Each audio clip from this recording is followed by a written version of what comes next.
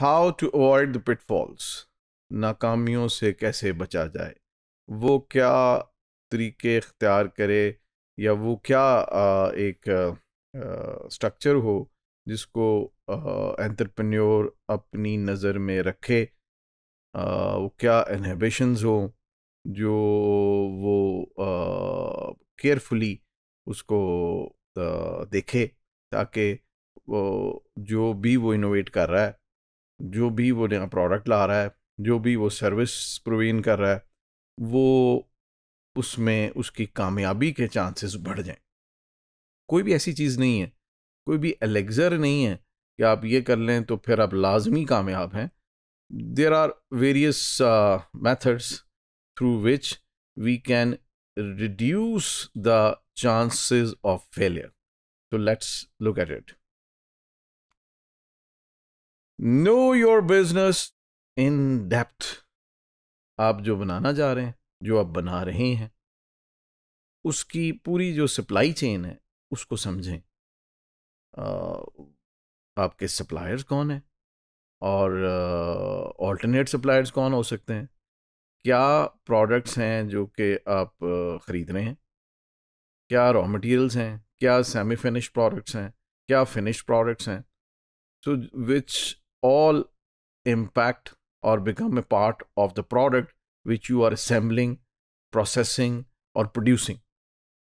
तो वो जानना ज़रूरी है कि क्या रॉ मटेरियल मैं ख़रीद रहा हूँ, और क्या जिससे मैं ख़रीद रहा हूँ मुझे सप्लाई ठीक आ रही है, उसकी क्वालिटी ठीक है, उसमें कोई कंप्लेन तो नहीं है, उसकी कंसिस्टेंसी जो है सप्लाई की वो प्रॉपर है, प्राइसिंग प्रॉपर है, और क्या मेरा 10 साल से मैं जिससे सप्लाईज ले रहा हूँ, या जो मेरे वेंडर्स हैं, कोई बेहतर वेंडर्स भी मार्केट में आ गए हैं या अभी तक वही हैं। तो ये एक इसका एक अच्छा कॉम्प्रिहेंसिव एनालिसिस और ऑन ए कॉन्टिन्यूस बेसिस। फिर डाउनस्ट्रीम आपने प्रोडक्शन कर ली, तो डाउनस्ट्रीम जो आपकी सप्लाई चेन है, यानी जो आपका डिस्ट्रीब्यूटर है, जो आपके होलसेलर हैं, जो आपके रिटेलर हैं, जिनके ज़रिए जो प्रोडक्ट है एंड यूज़र तक पहुंचती है, उसका analysis, that how good they are working, how good they are helping the product to reach to the end consumer in the proper shape, और क्या उसमें कोई तब्दीली लाने की ज़रूरत तो नहीं है। अभी जैसे बहुत सारे बिजनेसेस जो हैं वो ई कॉमर्स के ज़रिए वो डायरेक्ट सेलिंग पे चले गए हैं, कि आपकी अपनी वेबसाइट है, या इन मैनी केसेस आपकी ऐप है जो लोगों ने डाउनलोड की हुई है, उसके ज़रिए आपको डायरेक्ट ऑर्डर्स जा रहे हैं। तो अगर लोगों का मजाज बदल रहा है, बाइंग बिहेवियर चेंज हो रहा है, तो क्या आपने उसके मुताबिक अपना डिस्ट्रीब्यूशन चैनल जो है उसको चेंज किया? क्या आपने भी ई कॉमर्स अडॉप्ट की? क्या आप भी डायरेक्ट सेलिंग में जा रहे हैं in order to facilitate the customer to buy your products?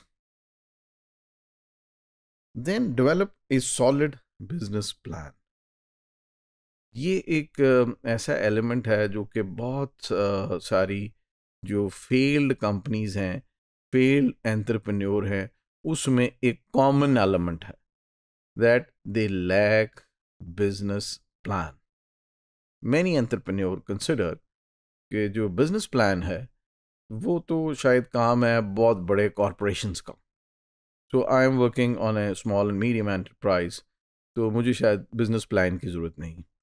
तो business plan is important even on A small and medium level, because unless you have a business plan you do not have a road map. तो फिर आप एक ख़तरनाक जगह का सफ़र कर रहे हैं जिसमें बहुत सारे ख़तरात हैं, लेकिन आपके पास मैप नहीं है उस जगह से निकलने का या अपनी अपनी मंजिल पर पहुंचने का।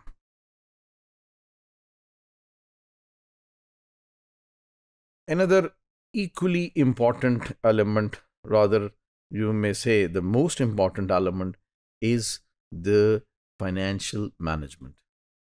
Managing फाइनेंशियल रिसोर्सेज,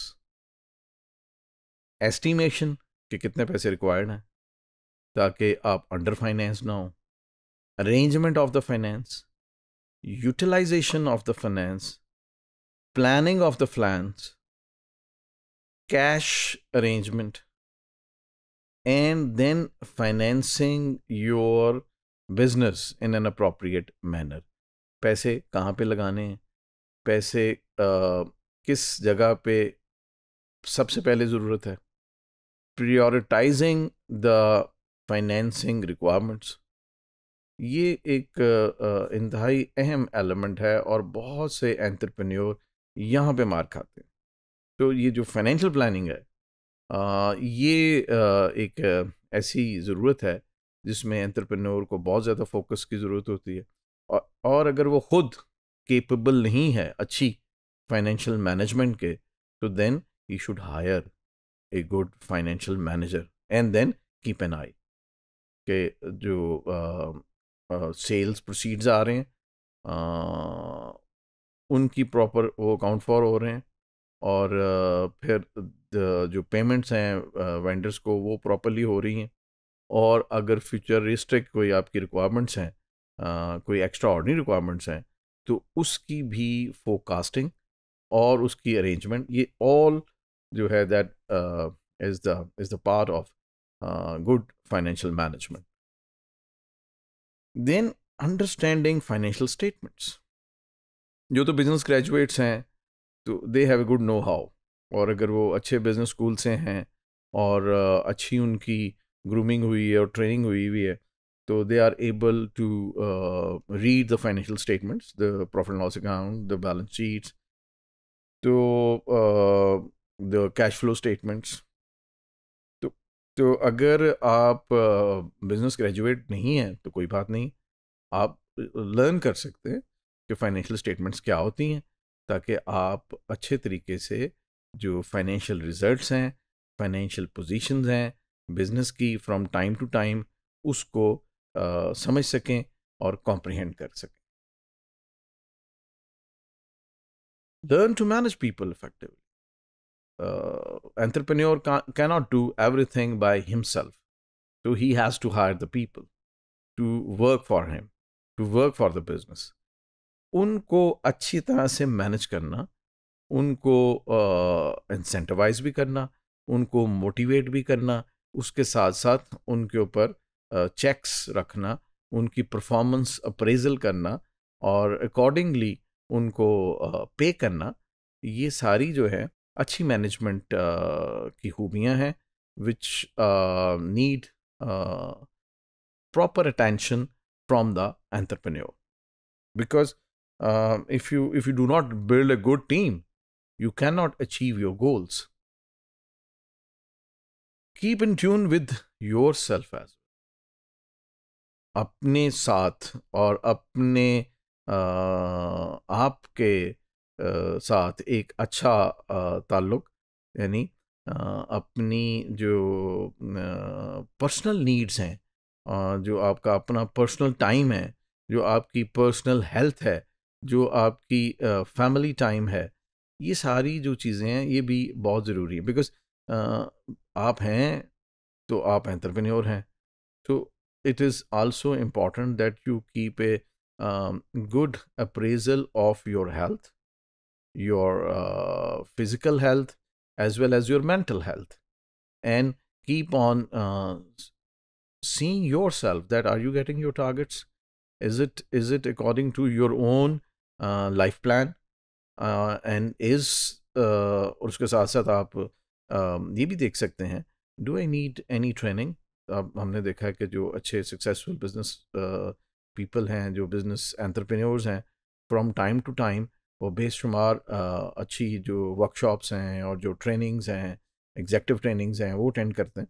तो आप उसके साथ ये भी देखिए कि बिजनेस के किस एस्पेक्ट में आपको रिक्वायरमेंट है, तो आप you can train your self, you can attend various workshops for the capacity building as well.